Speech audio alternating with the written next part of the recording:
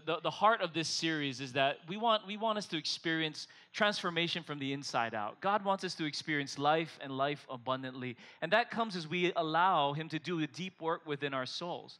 And really the heart of this, the big goal of this is that we can raise families that love and honor God. Amen. We can have marriages that stand the test of time and every assault that the devil would throw at it. That we can have mental health and sanity and joy in our own lives. And that comes as we allow the Holy Spirit to work in us and transform us. And that's really the heart of this series. And if you missed last week for whatever reason, you can always listen online and catch up with us. But last week we talked about how our enemy, the devil, comes and his primary assault against all of our lives is to insert lies. He comes to speak lies to us and to get us to live in a way that is apart from the will of God, separate from God, independently of God.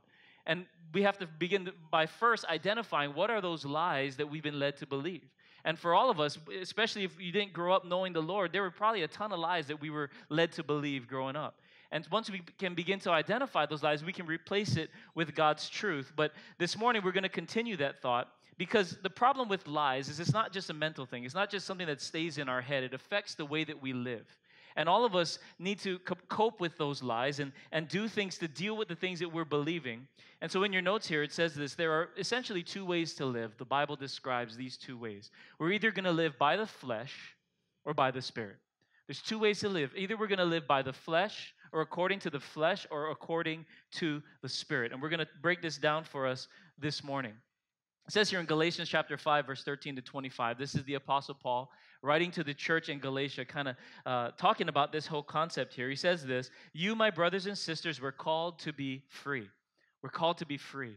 Free from the sin that would entangle us. Free from the lies of the enemy that would pull us away from the will of God. Verse 16, so I say, walk by the Spirit, and you will not gratify the desires of the flesh. For the flesh desires what is contrary to the Spirit, and the Spirit what is contrary to the flesh. They are in conflict with each other, so that you are not to do whatever you want. But if you are led by the Spirit, you are not under the law. The acts of the flesh are obvious: sexual immorality, impurity, debauchery, idolatry, witchcraft, hatred, discord, jealousy, fits of rage, selfish ambition, dissensions, factions, and it's just all negative stuff, right? And envy, drunkenness, orgies, and the like. I won't go into detail on all those, but these aren't things that are going to lead to life. It's not going to lead to the joy and the blessing of God. I warn you, as I did before, that those who live like this will not inherit the kingdom of God. So he's talking about the fruit of the flesh, right? Then he continues, verse 22, but the fruit of the Spirit is love, it's joy, it's peace, it's forbearance or patience, kindness, goodness, faithfulness, gentleness, and self-control. Against such things there is no law. Those who belong to Christ Jesus have crucified the flesh with its passions and desires. And since we live by the Spirit, let us keep in step with the Spirit. What the Bible's trying to show us here is there are these two ways to live. Either according to the flesh, which bears the fruit of the flesh or the results of the flesh, all of these negative things that we see in our own lives, we see in society, maybe we see in our neighbors, our coworkers, maybe, right? But it's just everywhere, all of the negative stuff, right? And we can look at the world and go, man, how come there's so much negativity? Why don't we see the joy and the peace and the blessing of God? And the Bible tells us here and in other places that it's because we are living by the flesh rather than living by the Spirit. We are living according to what we as humans think is right and what our desires, or we talked about last week, our appetites want, rather than what the Spirit of God wants. We shouldn't be surprised then when we are experiencing all of these negative consequences in our society, the breakdown in the family, depression, suicide, you know what I mean? All the negative things that we hear about continually, it's a result of us living according to the flesh. I mean, we can even just think about in our own home, right? When we're yelling at our kids because they're not doing their homework right, or we're yelling at our spouse, or whatever it is, it's all the fruit of the flesh because we're operating out of what's going on in my own heart, my own emotions, my own soul.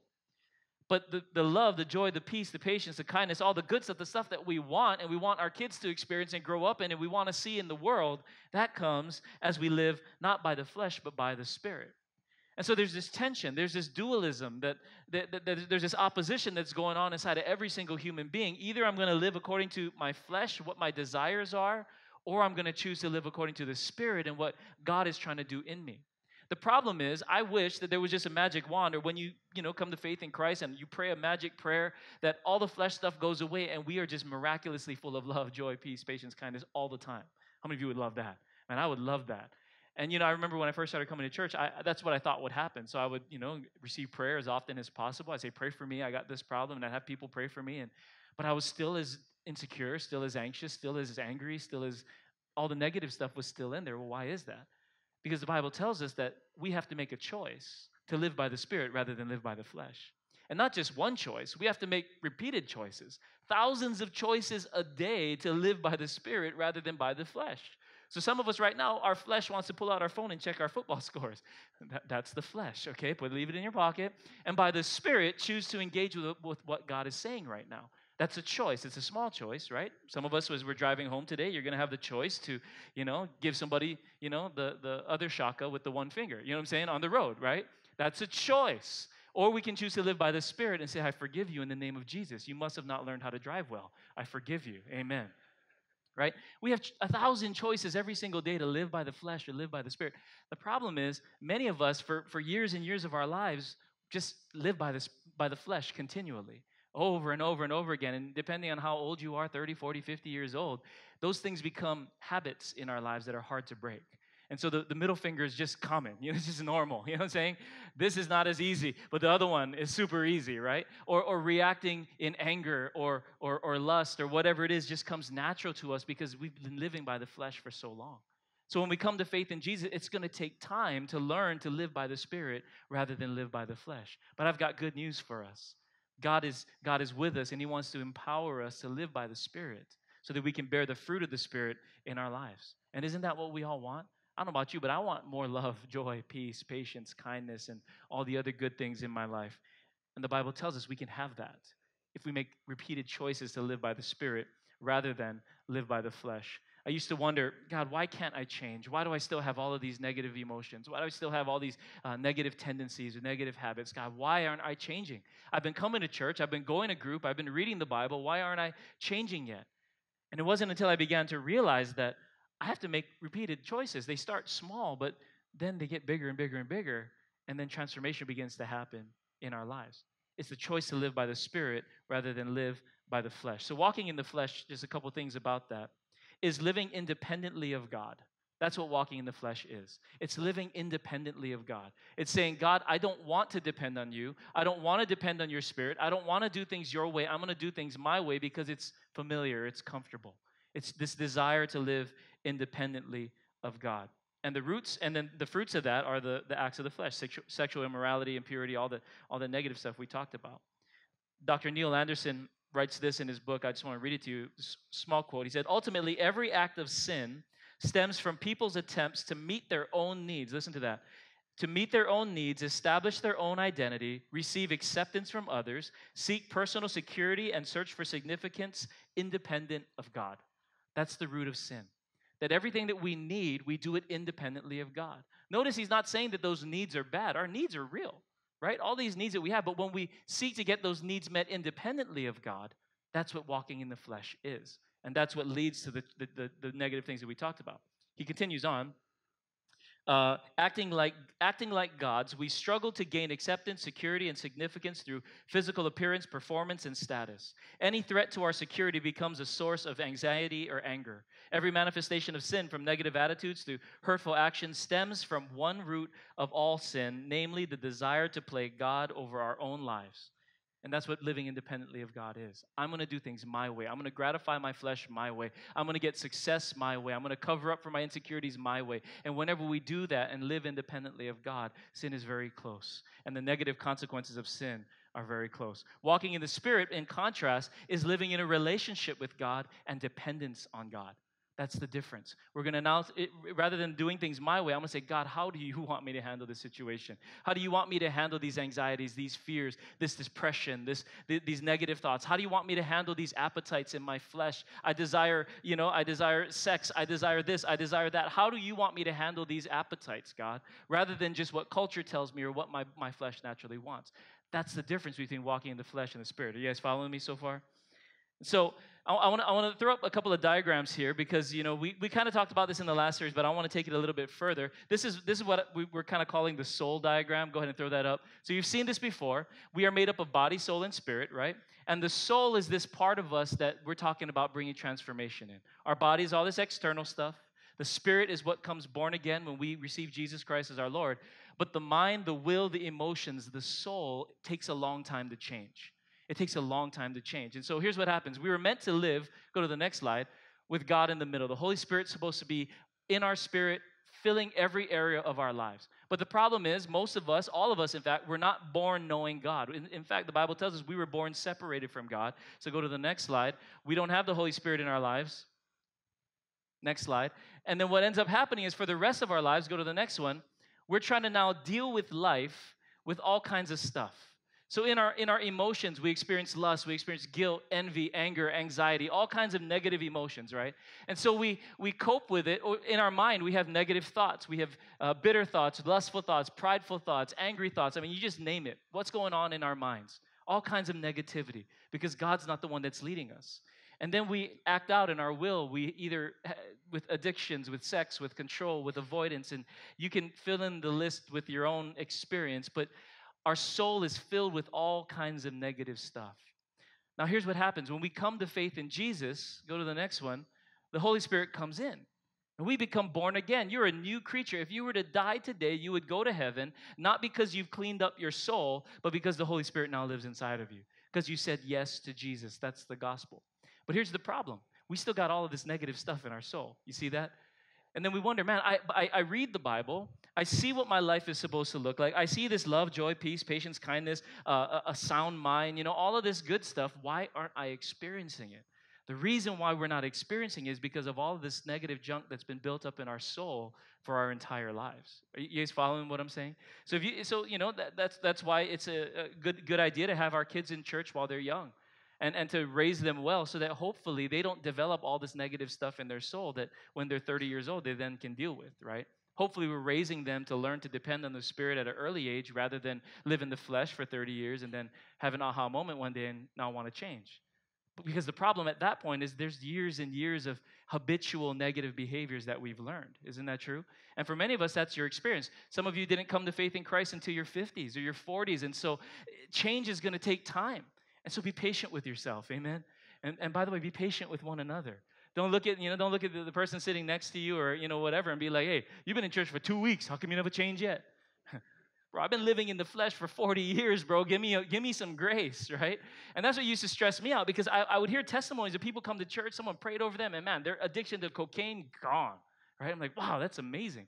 How about my addiction to fear, to anger, and anxiety? How come that's not gone? And I would get all upset. God, how come you're not changing me the way you changed that person?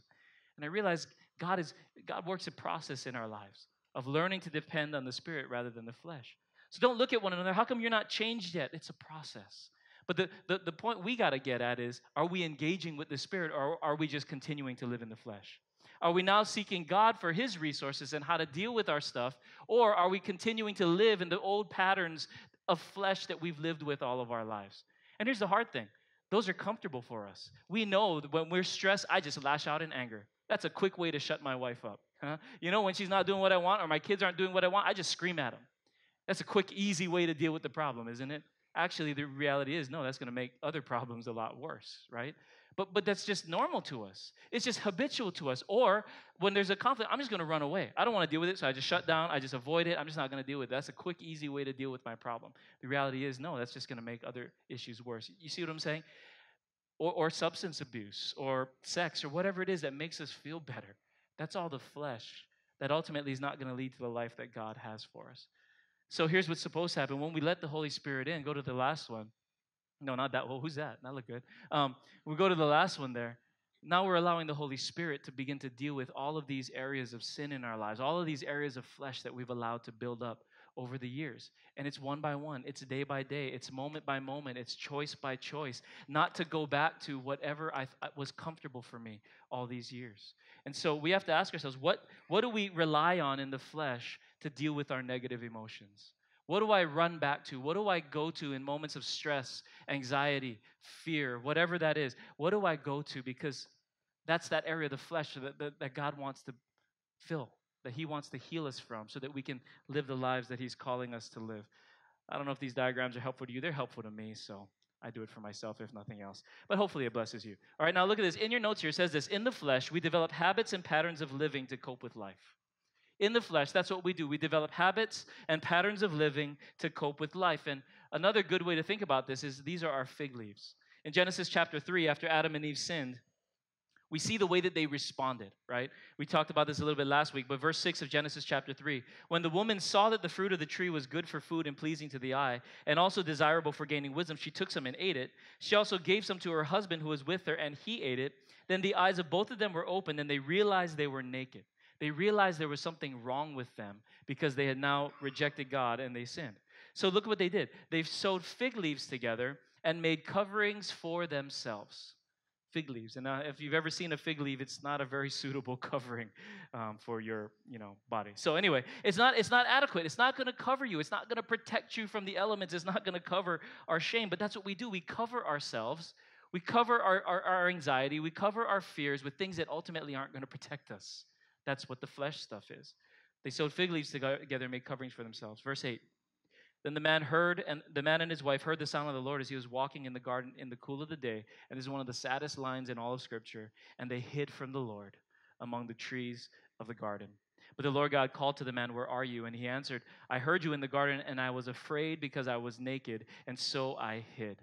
All of us have fig leaves in our lives that we use to cover our guilt and our shame. Our guilt are areas that we know we've done wrong.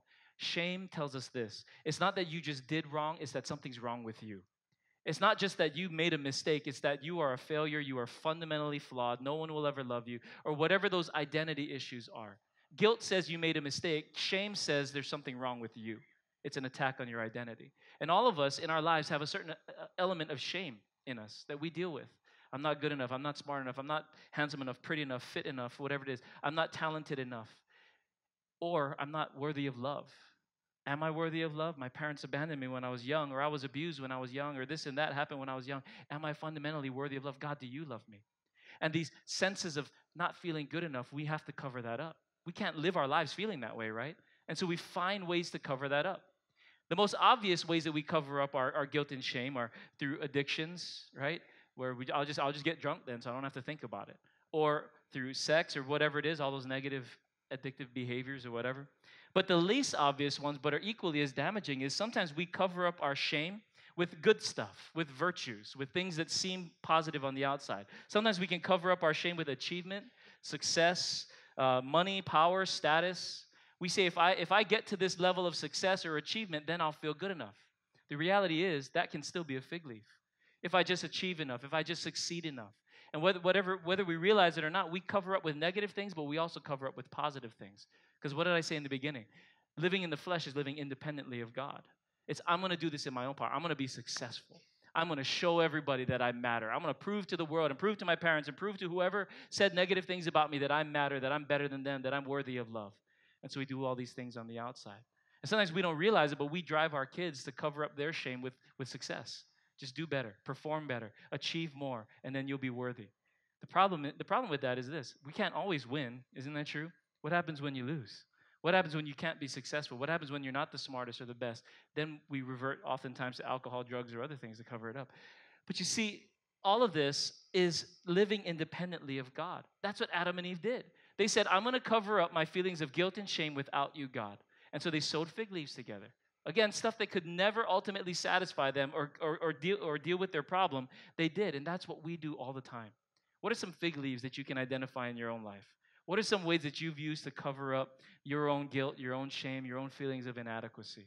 The obvious ones are, again, substances, drugs, alcohol, sex, whatever it is, right? But the least obvious ones are sometimes I'm gonna show them. I'm going to achieve more. I'm going to do better. I'm going to work harder.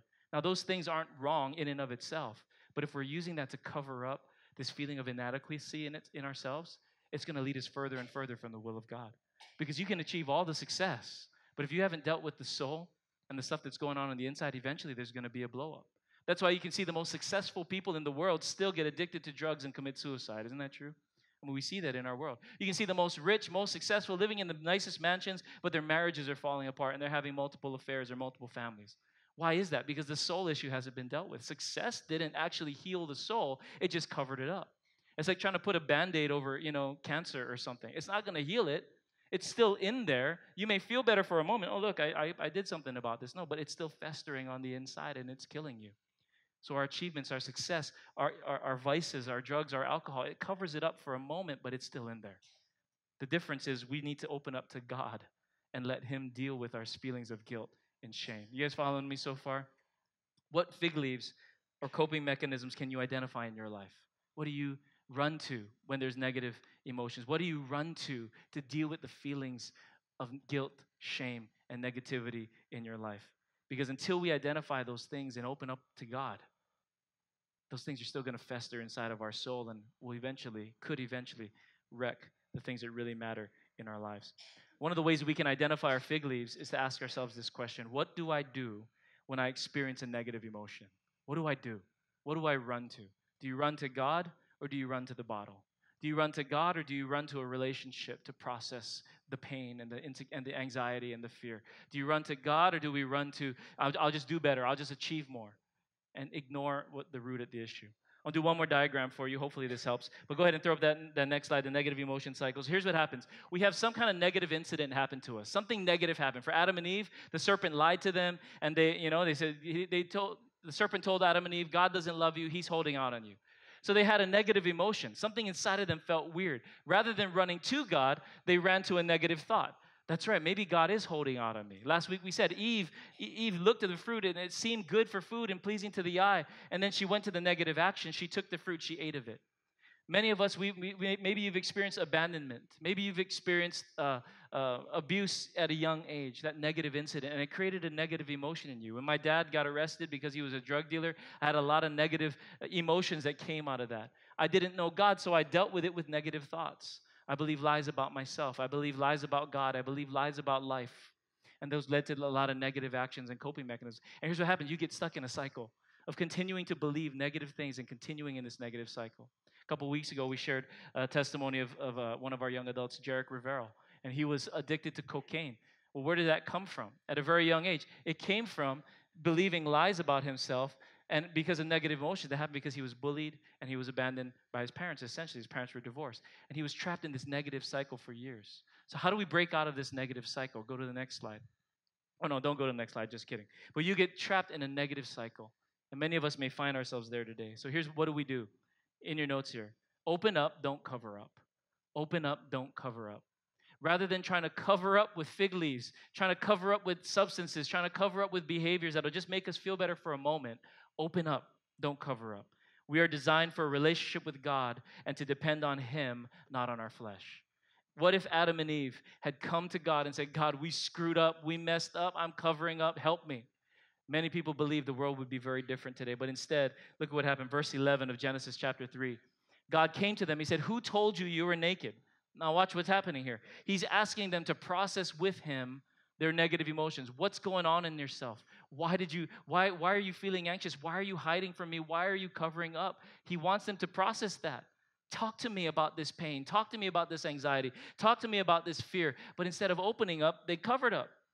Who told you that you were naked? Have you eaten from the tree that I commanded you not to eat from? The easiest answer would have been, yes, we did, and we are sorry. Help me. That's what all God probably wanted in that moment. Yes, I messed up, God. Help me. But look at what the man did. He's given this opportunity to come clean and open up. The man said, well, the woman you put here with me, she gave me some fruit from the tree and I ate it. It's her fault. It's always the woman's fault. I'm just kidding. That's what he's saying. That's not what I'm saying. It's usually my fault in my marriage. Anyway, I don't know about you.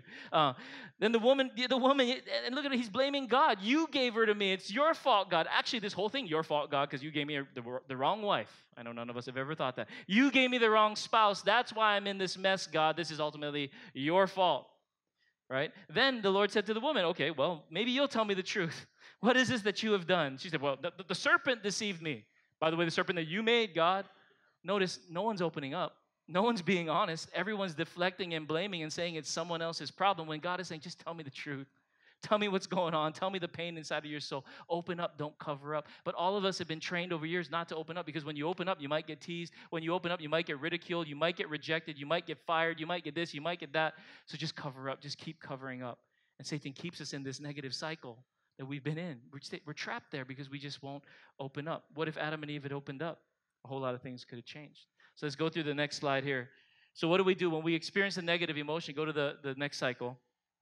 Instead of going down into the negative thought, the negative actions, is now we change our thought life. We talked about this before. God, what do you think about this? We come to God. God, what do you say? That's what a sanctified thought is. God, what do you say? The serpent said to eat from the fruit of the tree and that you're holding out on me and that you're lying to me. God, what's the truth? And we go into a new cycle. Go to the next slide.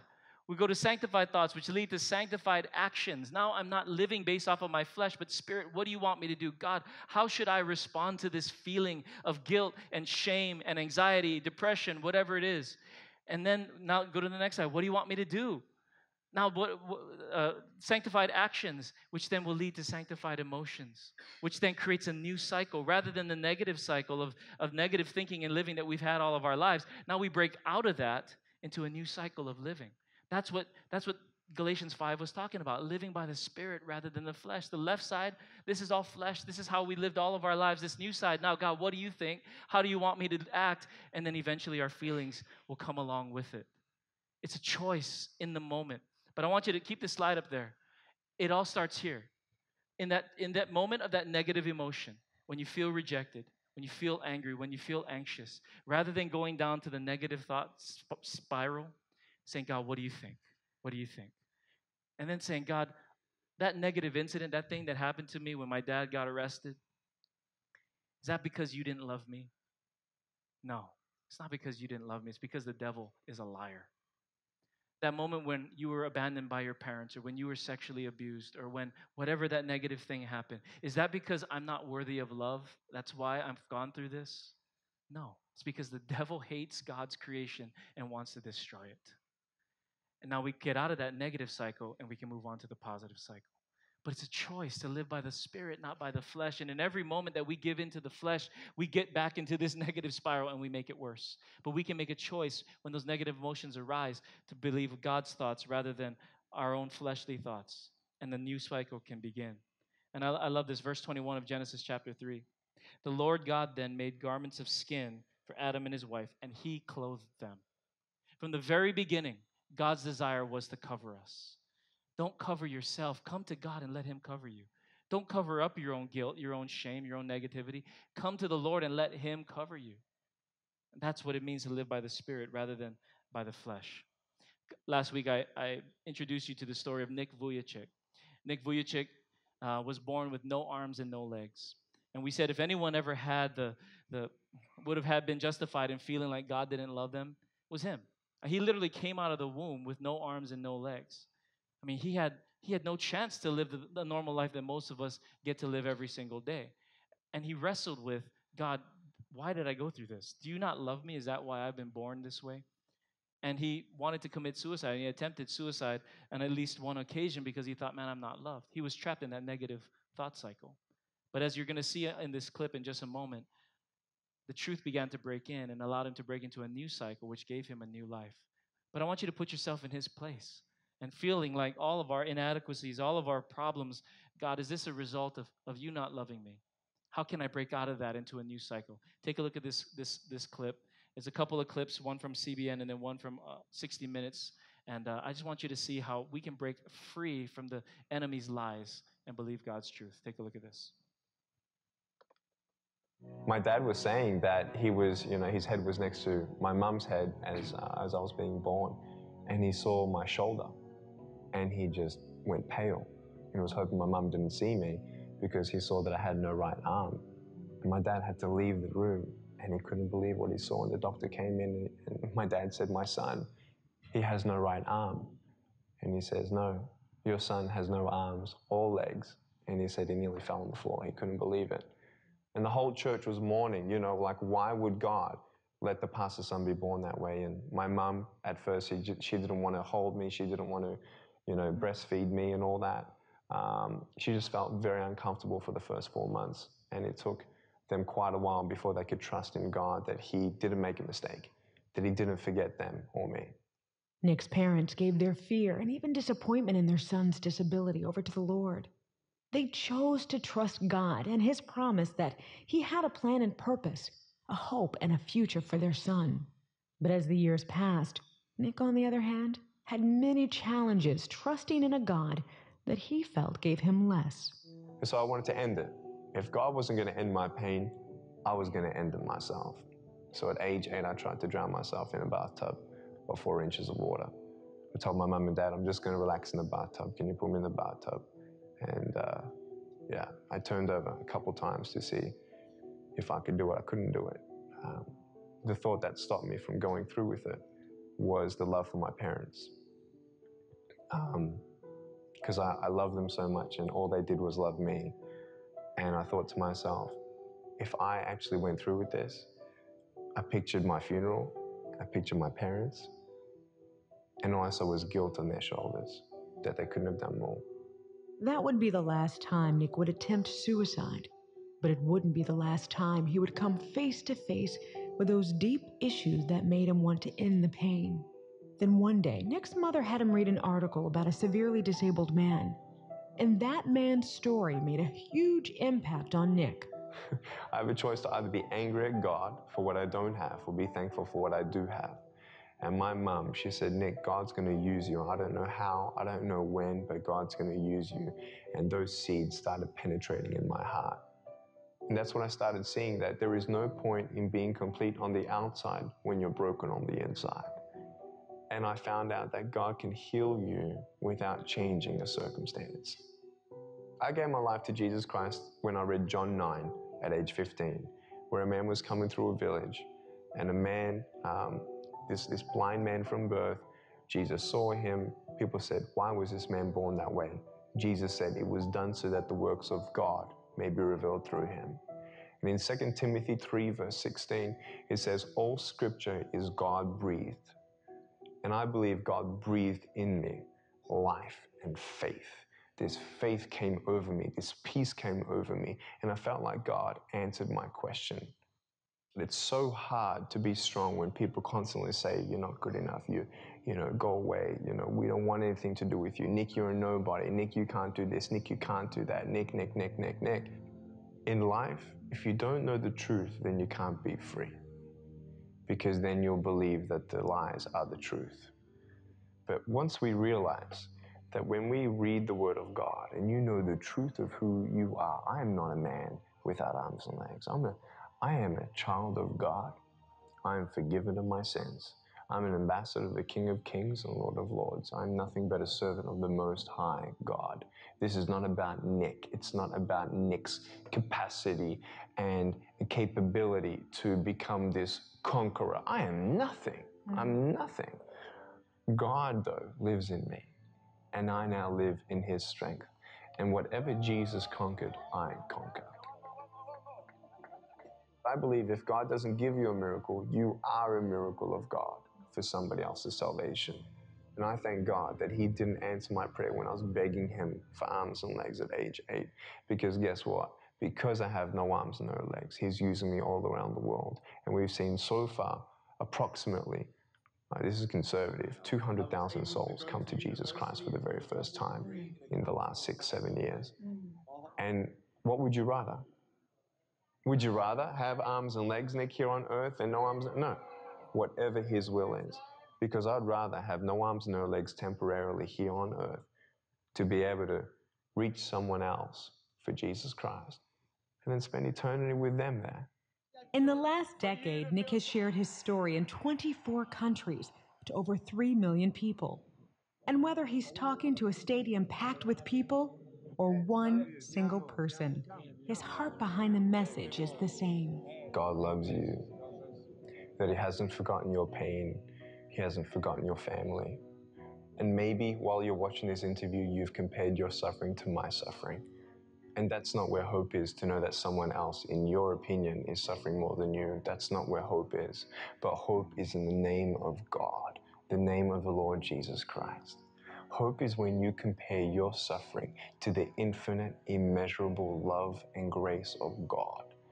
Isaiah 40, verse 31 says, those who wait upon the Lord will renew their strength. They shall mount up on wings as eagles. I didn't need my circumstance to change. I don't need arms and legs. I need the wings of the Holy Spirit. And I'm flying because I know Jesus is holding me up. Don't give up on God, because God will not give up on you. Going to the beach.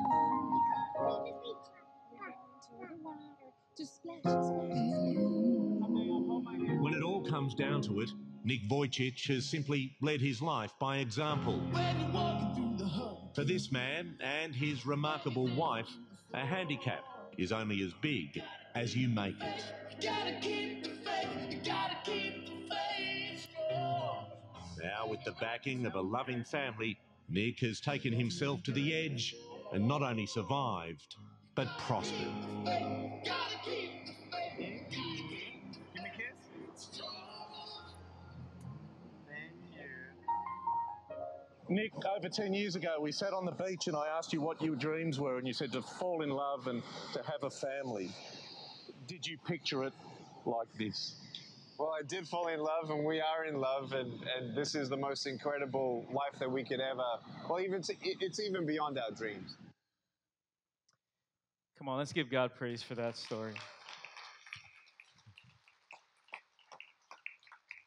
I don't know about you, but Nick Vujicic inspires me.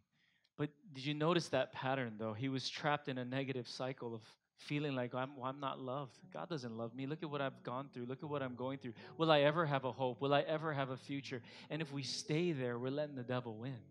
But it was his mom and it was the church that encouraged him. No, God has a purpose for your life.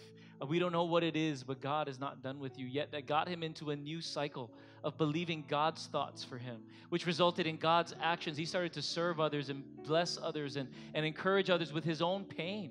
He wasn't healed, he wasn't transformed, but he was encouraging other people with his own pain. And God wrote a new story, began a new cycle in Nick Vujicic. Sometimes we get so trapped in this negative cycle that that's all we can see. And we say, God, until you change my circumstance, I'm not going to follow you. Or until you change my problem or make the problem go away, I'm not going to follow you. And that just keeps us trapped in that cycle. Our lives don't change when our circumstances change. Our lives change when we believe God's word over our flesh. I'm going to say that again. Our lives don't change when our circumstances change. Our lives change when we believe God over the lies of the enemy and the flesh. Nick began to believe God's word over the lies that he's been told, and God wrote a new story. I was wrong last week. I said he had 2 kids. He actually has 4, 2 boys and 2 twin girls. And God is writing a whole new chapter in his life because he chose to believe God's word over the lies of the enemy. If God can do that in Nick Vujicic, I think he can do that in your life and in mine, don't you? If God can redeem a life with no arms and no legs, completely helpless on his own, and give him far more than he ever thought he could have, I'm pretty sure he can redeem your story and my story. The question, like I always say, is not can God do something with my brokenness? The question is, will we trust him? The question is not, can God do something with my pain? The question is, will I choose to trust in him and his word over my flesh and over the lies that I've been believing? What fig leaves have you been using to cover up your pain? Can I encourage you today? Trade those in and begin to trust in God. Begin to follow God. Begin to go to Grace Group. Begin to read the Bible. Begin to see his truth, which would begin to change your life.